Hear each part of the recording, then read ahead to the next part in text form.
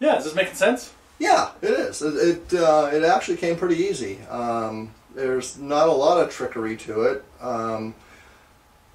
I was trying to get through the intro. That I'm not exactly sure. I mean, I know what he's doing, but I can't.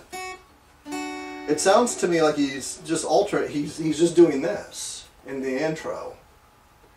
Yeah. You know, it's probably the second one. He probably goes from B minor to A to D, not the B minor to G to A. Ah, okay. Because that's the one that kind of like leaves you back on D. And I did listen to this. I ended up doing a lesson on this the last time. Oh, yeah, I just went up today, I think. Yeah.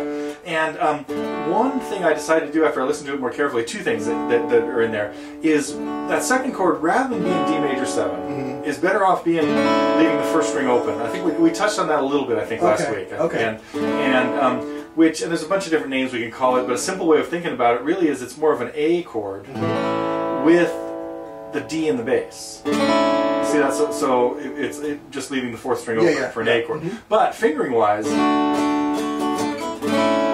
just moving your second finger to there, leaving your first finger where it is, and it's got a little bit more dissonant sound than the major 7. So start subbing that in there. Okay. It's not any more difficult change. But also, after a little bit more work, figured out a much better way to get this B flat thing to happen.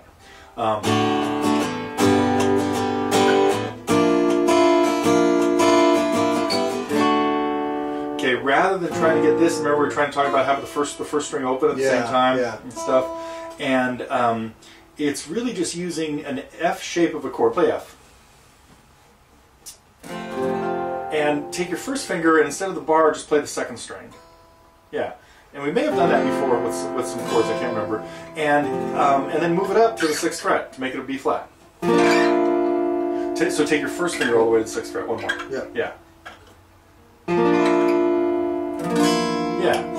And avoid the 6th string, or get it with your thumb. This is a time where we're using the thumb wrap would be the bass note you'd want. So this would be a time. This is what Neil Young does in here. You can absolutely tell from listening to him that that's the chord he plays. So he comes out of the D here and goes to this, and then goes to this, including using his thumb in there for that bass note. So you can mess around with that. And again, it's B flat. If you just took an F chord, you'd move it to the 6th fret to make it B flat. Okay. But then it's reduced. It's to leaving the first string open. And if you can get the 6th string with your thumb, fine. If you can't, just make sure not to play it. So it'll sound fine like that. Okay. So that's all. So that's the only two things that, having put a little bit more work into it after we mess with it.